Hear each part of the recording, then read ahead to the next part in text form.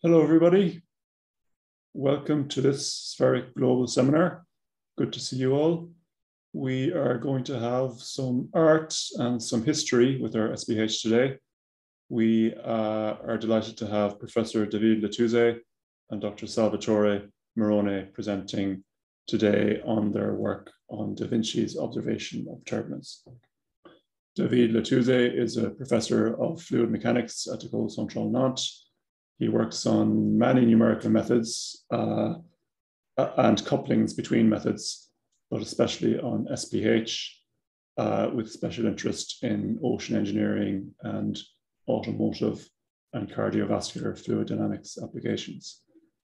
Dr. Salvatore Marrone is a researcher at CNR-INM, the Institute of Marine Engineering in the Italian National Research Council. He's a specialist in SPH and also in diffuse vortex hydrodynamics and works on naval and marine engineering applications. And of course, they are both members of a long-standing collaboration between Nantes and INM, which has contributed a lot of knowledge to SPH over the years and has developed the SPH Flow software. And they are members of that collaborative team, which has twice won the Joe Monahan Prize for fundamental advances on the SPHERIC Grand Challenges in SPH. So we will have some discussions, some questions and answers after the talk. We are now recording, and we'll keep recording the seminar and publish it on YouTube eventually. We won't record the questions and answers at the end. So over to you, David. Okay, thank you very much, Nathan, for a nice introduction. So I will start, and Salvatore will speak next. So actually, we did something which is a bit different than engineering, which is our typical field of research. And it's actually a study between the Rome and the Nantes group. And we tried to reproduce numerically the Leonardo Da Vinci drawings that you have just in front of you. We did this for the 500th anniversary of his death. So what will be presented to you today is detailed in a recent publication in Physics of Fluids, if you're interested, and also there is visual material to which Salvatore will give you links at the end of this presentation. So what was our motivation? It's actually that we are a French-Italian group, and we are working on free surface flows for 15 years, even close to 20 now.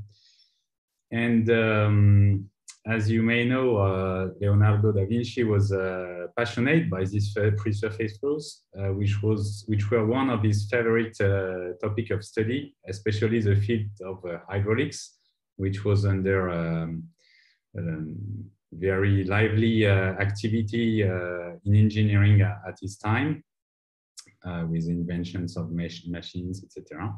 So he made hundreds of drawings studying the hydraulic situations. Here you have a self-portrait of him in front of some of his hydraulic drawings. And since he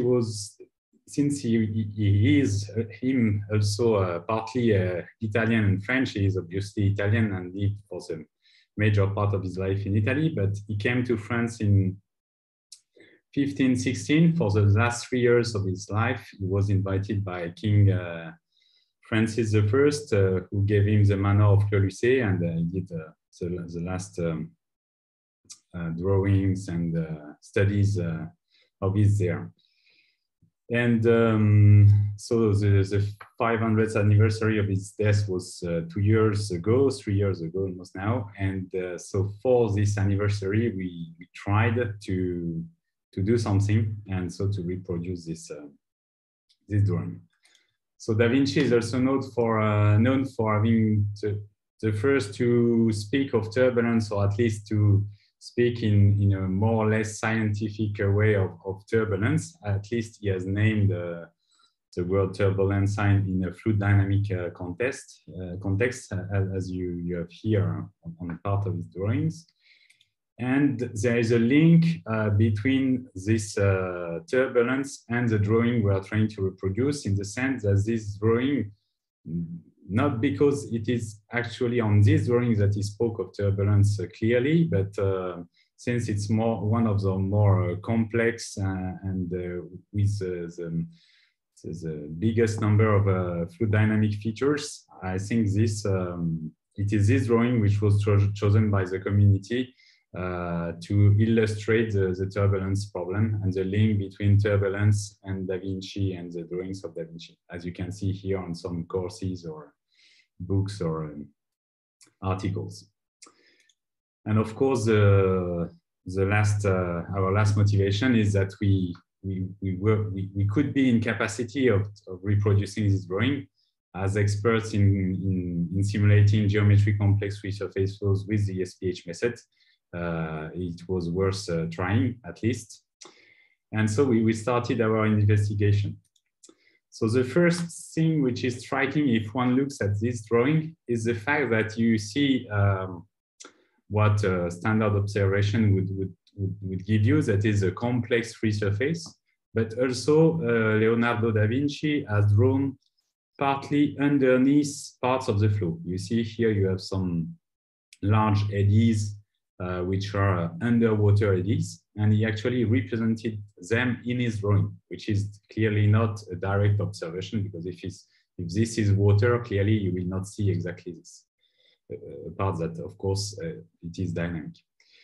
So with this observation, we first try to figure out where does this drawing come from, what is its history, and what does it precisely represent.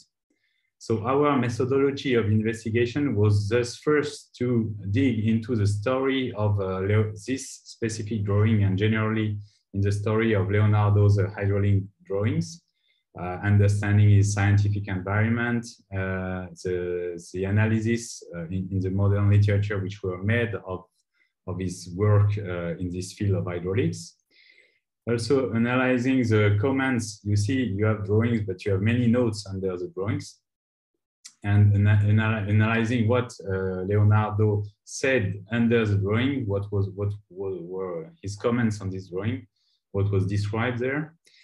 Then the next step was to investigate what is the actual configuration of the drawing, because we don't know the place, we don't know the size, we don't know the flow conditions, etc. So there is a part of mystery, of course.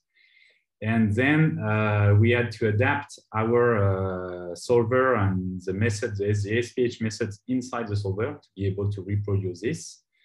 We had to analyze them once it was sufficiently resembling the drawing.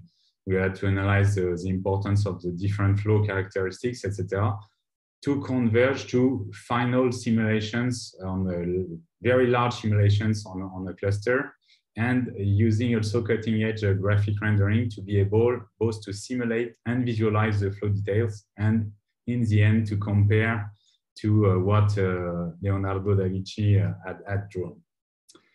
So starting with the first point, so the story of a bit of story, we first looked into the literature, and we quickly figured out that the story of that brought this drawing to us is very complex.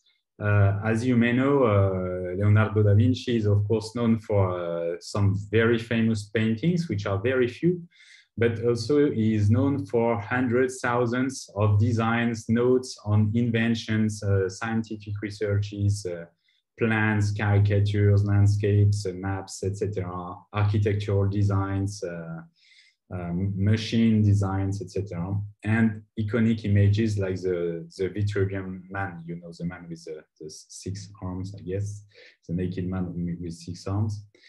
And so he, at the end of his life, he had really a very large corpus of these drawings and notes, and he gave everything to his friend and student, Francesco Melzi. But quickly, the story is very complex, but quickly all was dispersed, sold, dismembered, reassembled, and then reassembled into large format volumes with some part of his work which is lost, some part of his work which is probably not yet recovered, but there are some big volumes, big books if you want, and those were named codices. And these codices themselves, they had very complex story from this time, so the 16th century up to our days. So there are different ones. There's one in Paris, but probably the more renowned are the Madrid Codex, the Atlantic Codex, and the Windsor Collection.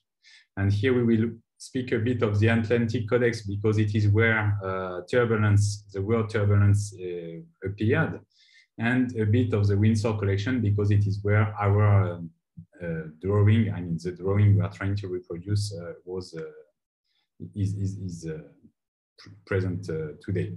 We, for the anecdote, we had to ask some permission from the Queen of the United Kingdom to be able to use some material. So the word, regarding the word turbulence, the main researcher who worked on Da Vinci hydraulic drawings was a prof from University of Iowa, from IIHR more precisely, which is called Enzo Macagno, who died 10 years ago. And he was the, let's say, the international expert on the Da Vinci work on the hydraulic part. He was able to read what Leonardo had written in old Italian, and also he reproduced some of his experiments, etc. And he wrote a number of articles, books on the topic. So regarding the word turbulence, which appears as a note under one of the drawings of Leonardo, you see everything was written from right to left and in Leonardo's notes in a funny way. So the direct, what Leonardo wrote was this, and here you have the translation by Macagno. And it's interesting to see that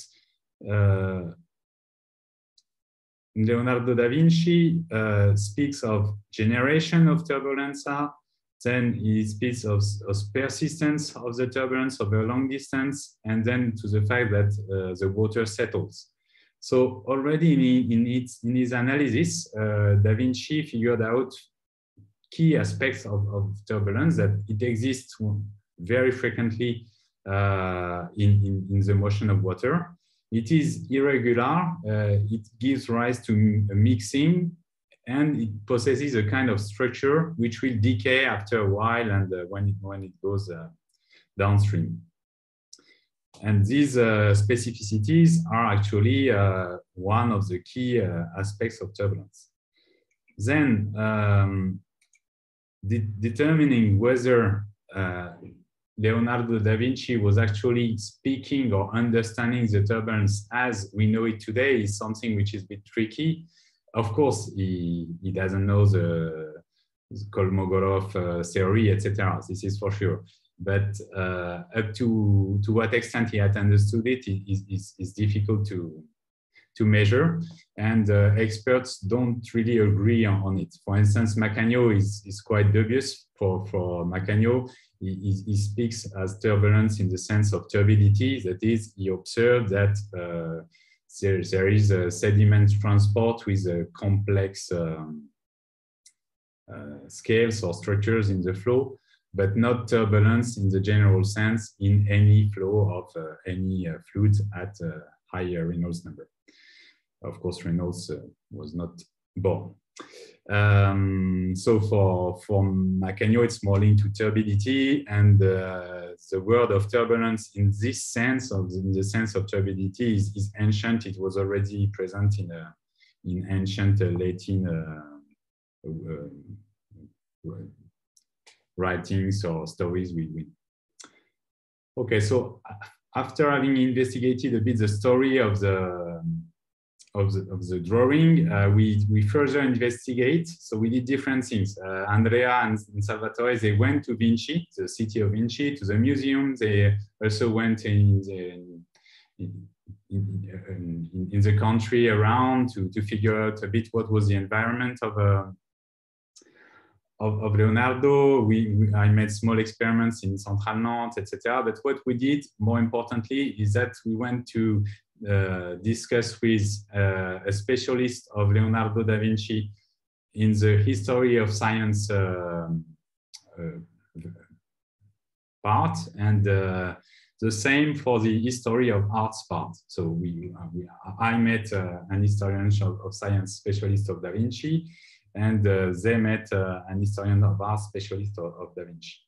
And what they pictured out, what we figured out from this meeting, from what we read, etc., is that Leonardo, in reality, really invented a kind of pictorial scientific method, which is probably more important than his work on engineering, for instance, which with discussion we understood that they are known because it is extremely well drawn, but compared to the rest of what was done at the time, it's not so amazing, or at least it has to be moderated. But he really invented a kind of pictorial scientific method, which means that 100 years before Galileo, who invented the scientific method, the experimental method, the experimental investigation of physical phenomena, 300 years before Navier and Stokes, that is our basic equations, the basic equations which are driving this flow, which are describing these flows. And of course, even before the people of turbulence who understood and described it, so which was the end of the 19th century, the beginning of the 20th century, and with no equation and almost no math, he still had a real method of investigation through drawing. So this is quite peculiar. In the sense, by drawing, observing, etc., he was able not only to describe, but also to understand physical phenomena, and even to understand or to derive some phenomenological explications, even of part of phenomena I could not see by simple observation. And so his capacity of accurately drawing and every situation, and then to compare the drawings, etc., put him up to the possibility of making real scientific, in a sense, investigations. So this is quite impressive. And this can be seen on our drawing. So if we take this drawing, some researchers put this drawing into X-rays, and what they observe is that here in the bottom, you have what Leonardo drew first. So what he drew first is actually those underwater eddies, the complex underwater structure of the flow. This is what he did first. And then he drew the rest of the free surface, where you have the burst of big bubbles on the free surface, complex, you have some kind of recirculations, etc., etc. Which means that he actually saw this as a free surface flow and a general interaction between the impinging jet and the still water below. And if we are looking at the notes behind the drawing, he actually analyzed quite in details, and we could say quite well from our modern perspective, what are the key aspects of this flow. The fact that the submerged air in the water is really a key, that this submerged air inside, together with the jet, gives the burst to the formation of large bubbles, which are entraining water upwards towards the free surface, as they burst at the free surface. and also that the jet is striking the ground and consuming the ground of probably a river, or we don't know what was the ground, but he's speaking of the ground. And also is describing some eddies at the free surface, especially close to the jet, so a kind of circulation linked to the impingement of the jet, and a large circulation around the global flow at the free surface. And it is also confirmed by other drawings of him. He made hundreds and hundreds of hydraulic drawings, as we said, and he made some preliminary or complementary drawings where the same configuration, that is a flow arriving on top of a free surface, but with studying different aspects. So the large vertical structures underneath the water under different form, the burst of big bubbles at the free surface with small bubbles, big bubbles bursting, etc., which really demonstrates that he actually analyzed the different features of the flow, and this is actually a scientific method. And this closes our the first part of our investigation. And then in the following, we actually try to reproduce this drawing by SPH. And this is what Salvatore will describe now. So our questions were what was actually represented by Leonardo in terms of size, conditions, flow characteristics, air entrainment, air presence in the inflow, turbulence, etc. How then we can reproduce it numerically with the SPH method we had, and what adaptation did we need? And then if we did very big simulations, maybe the biggest simulations we could do, and if we are able to visualize it in detail, do we find what Da Vinci drew? Is it realistic, or in the other way around? Are we able to recover this? Are there some differences, etc.? And this is what Salvatore will describe now to you. Okay. Thank you, David. So I'm going to talk about the numerical reproduction of the drawing of the Da Vinci's drawing by SPH. And I want to start by recalling a pioneering, prominent study made presented on European Journal of Mechanics in 2014 by Professor Joe Monahan and Dr. Jules Kaitar, where they tried to do exactly this, to reproduce that flow and study the physics behind the flows. That was a very quite pioneering study. It was done only in 2D, but it was a very good attempt in trying to do that simulation. And so the problem was that being only 2D, the result was quite different with respect to the Da Vinci's drawing, and also the usage of a standard SPH method with a high dissipation caused quite coarse resolution of the vortex structures in the flow. So starting from this point, we decided to go directly in 3D, in the three-dimensional framework. And so for that, we had to use big computational resources. We used the cluster in Nantes to perform our simulations.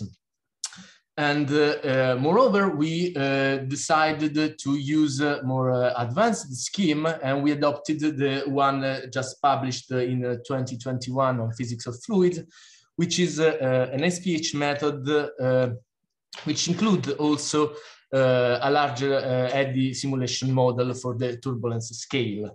In these schemes, indeed, there are many different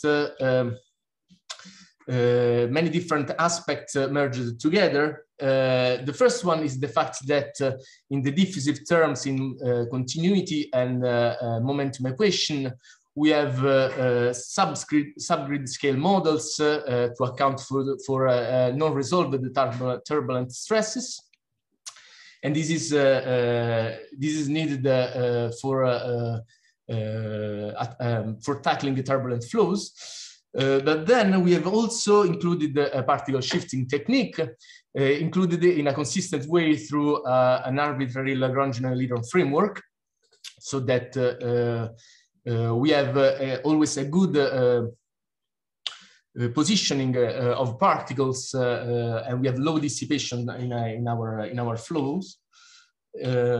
And finally, we have also a further term in the pressure gradient, which is a tensile stability control, which is just a switch over the pressure gradient, which allows for resolving high vorticity regions without the inception of the tensile instability. We validated this scheme over academical turbulent test cases in 3D. And we had good results also in comparison with the finite volume schemes. So these schemes was tested with let's say, classical turbulent problems. However, we needed also to address multi-phase flows. And so we used the multi-phase model by Amani et al. In 2020, and we applied this large eddy simulation model to this scheme. So we have further to the previous terms, we have also an equation of state that is specific for each phase. And then we have also to account for different viscosity and turbulent viscosity for each phase. So when we have particle interaction between liquid and air, we have harmonic mean for the turbulent and fluid viscosities. And finally, we have also a term for that accounts as an artificial surface tension, which is needed in the bubble simulation. So this is the model that we adopted at the end, but actually the path to the final simulation was quite long and hard, I would say, because there were many unknowns in this problem, as David already mentioned. First of all, we had to determine the problem geometry. As you've seen, there were no indication about the condition of that flow, apart from the fact that there was just a flow, a jet over a gate, and then this jet penetrates in a water, in a pool of water. We don't know if it is a lake, a tank, a river. The only assumption that we made is that also for our simulation is that it was enclosed somehow. So we assumed that it was a sort of tank.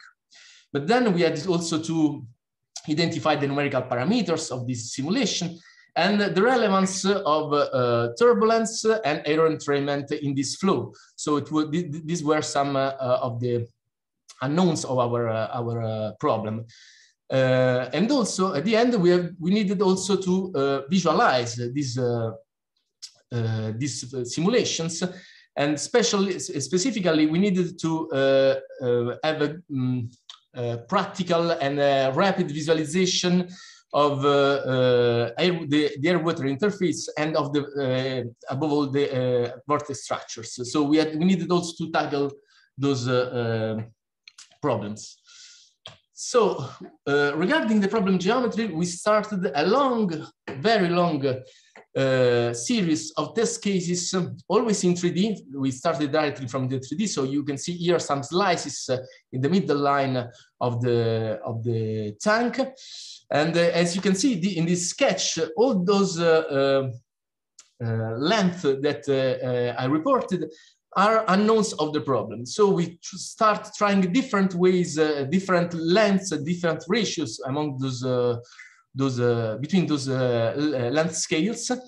But also we had different possibilities of letting the jet enter into the water. We could directly have an inlet above the pool, or we tried also putting a sort of chamber where it filled with water and letting the jet flow over the sluice gate, let's say, so in a more, let's say, more realistic way. So we tried different things.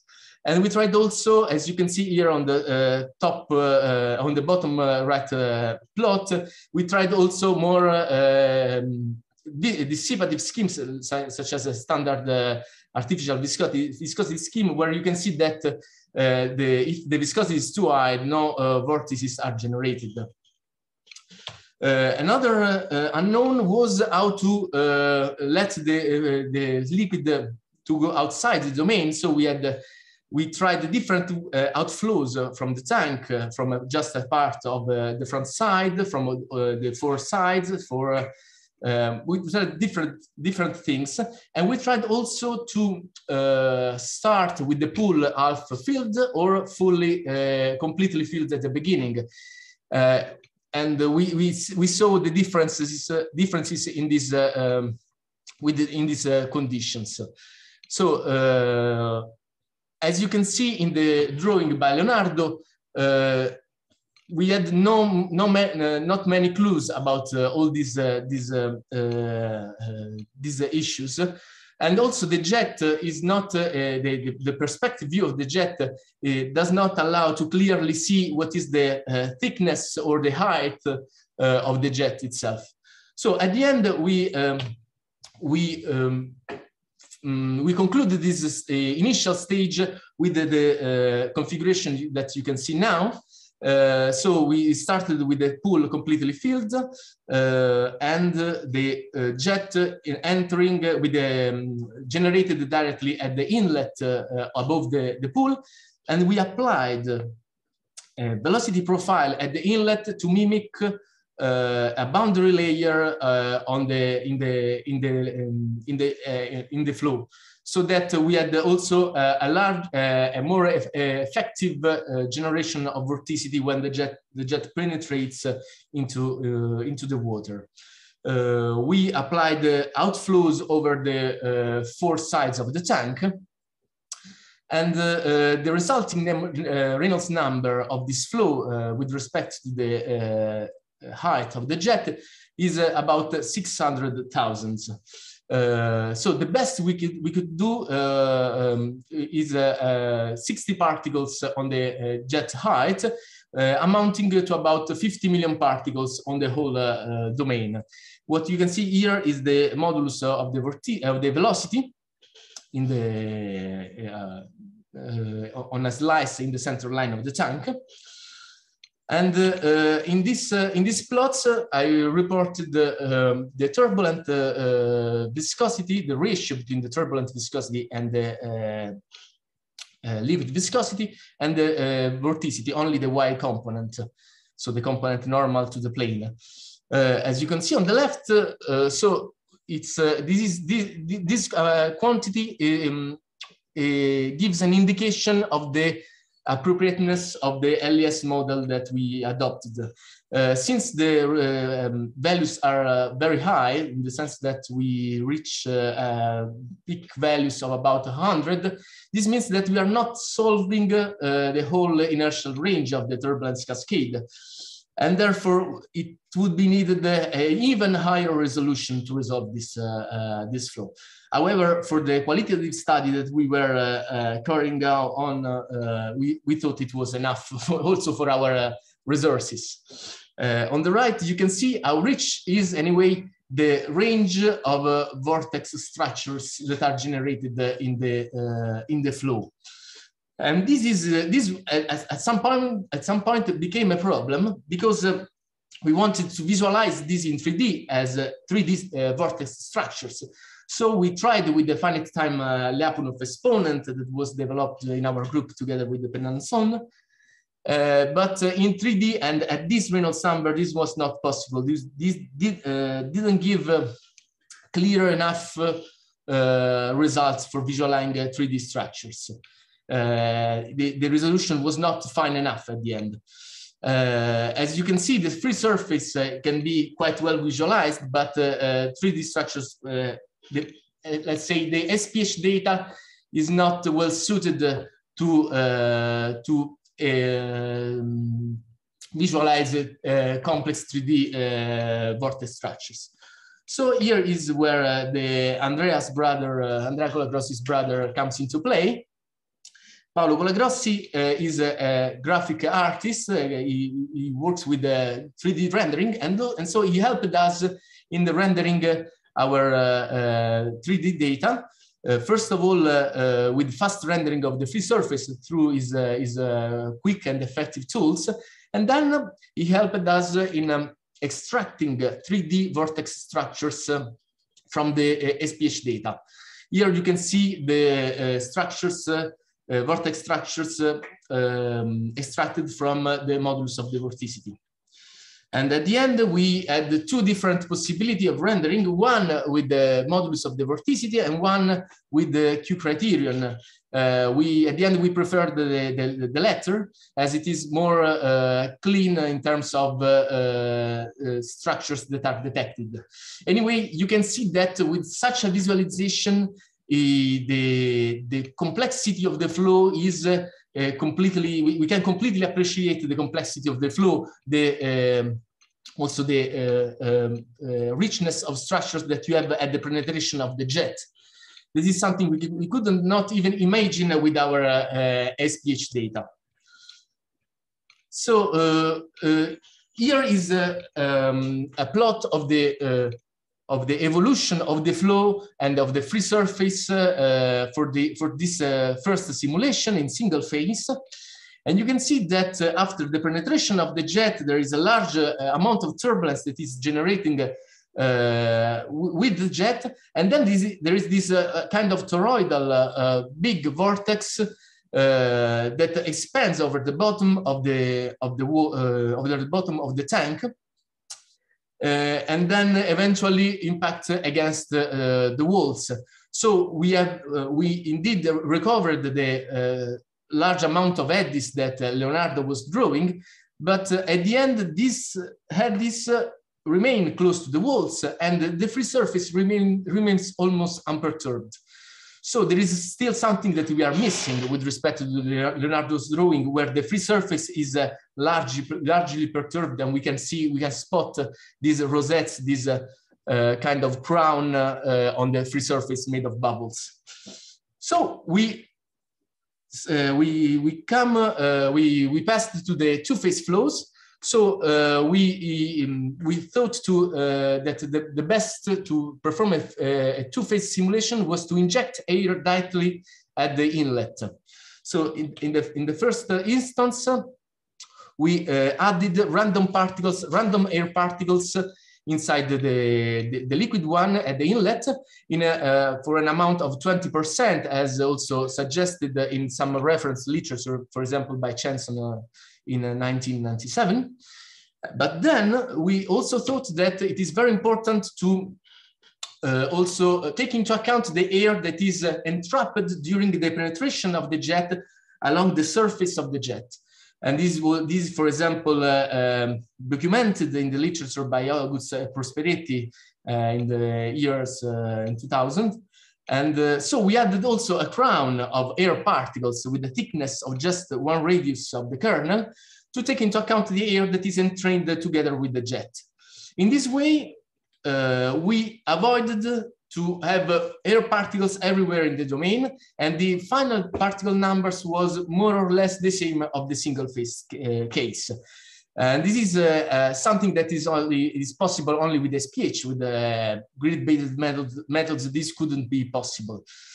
And so at the end, we needed for the final simulation, so keeping the same particle resolution, we needed about 70,000 hours of calculation for about 100,000 time step, which is about 4 times the single phase one, and for 8.4 seconds of physical time of the simulation.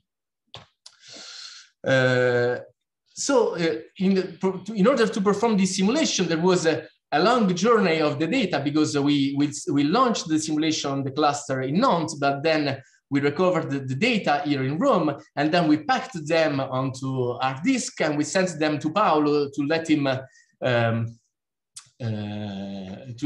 post-process this data and give us the video and rendering of those data. So it was also a quite complex work on this side due to the large amount of data that we had to process.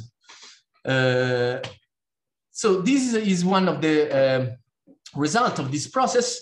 You can see here only the air particles. So we are just showing the air particles of the simulation, and as you can see, as the jet penetrates in the water, there are particles that are produced. Are bubbles that are produced due to the merging of air particles, and then those bubbles go towards the free surface. They burst, and then they just lie on the free surface. Here is a close-up view of those bubbles close to where the jet penetrates into the water. And comparing the modulus of the velocity between the two simulations, you can see that the main flow is more or less the same. So we have the main jet that impact against the bottom and then go towards the front walls, but we have an amount of particles that go towards the free surface just above the jet. So, and this is a key difference with respect to the single phase. And indeed, these are the bubbles that produce vorticity. And you can see here some jellyfish's structures, which are the bubble producing a vorticity during their rising up towards the free surface and producing those vortex tube just behind, and then bursting at the free surface. And those vertical structures that burst are indeed the rosettes that Da Vinci was drawing at the free surface just in front of the jet. Here you can see better this. We can see that the free surface now is perturbed along a region which is semicircular in front of the jet. And you can see on the right all the bubbles and all the structures that are going towards the free surface. And here is a rendering made by Paolo on in a Leonardo style, let's say, where you can see clearly those rosettes generated by the bubble at the free surface.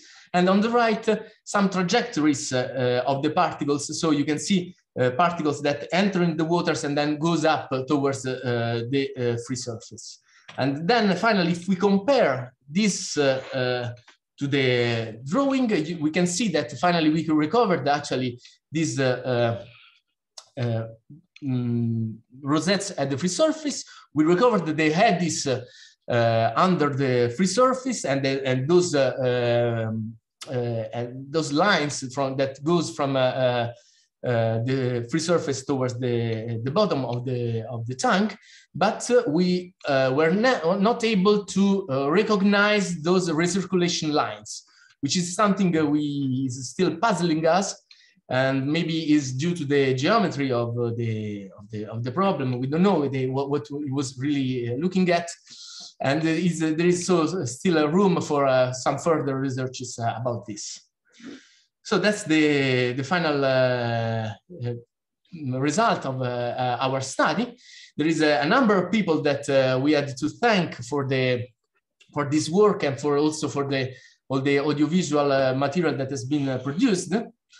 And finally, I want just to thank you and to suggest you to see the movies at the Central Nantes website, just typing on Google Central Nantes Vinci, where you can see high resolution videos that are not on Zoom, we not of so high quality. And for other information, you can just refer to the physics of fluid paper, which is in open access. So that's all from our side, and thank you again for your attention. Thank you very much, Salvatore and David. That was wonderful. So art and engineering can be friends, even in the 21st century, it seems. Maybe we thought only Leonardo could be an artist and an engineer, but it's not so. Okay, we have time for some questions. If you'd like to ask a question, you can type it in the chat and I'll read it, or of course you can put your hand up and come on camera or come on mic and ask your question.